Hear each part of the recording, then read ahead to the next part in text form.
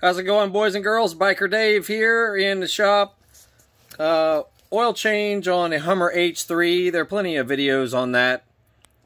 But I wanted to show you what you can do as an oil filter improvement. The one on the left is the stock recommended filter.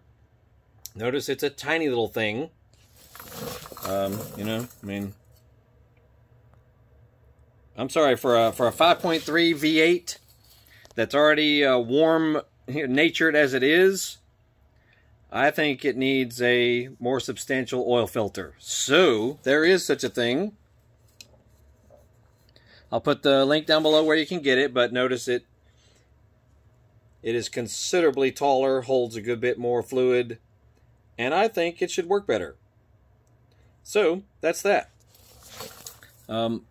We have tons of videos on this H3 Alpha, little fix-ups and tweaks and little things we've done to it, and a really good vehicle.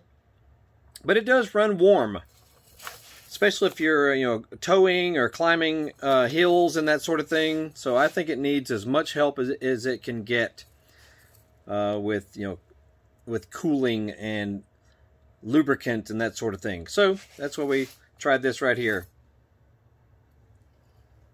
Much better oil filter, much taller. Anywho, that's it.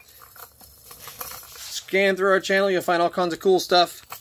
And you'll have a great day. We shall see y'all later.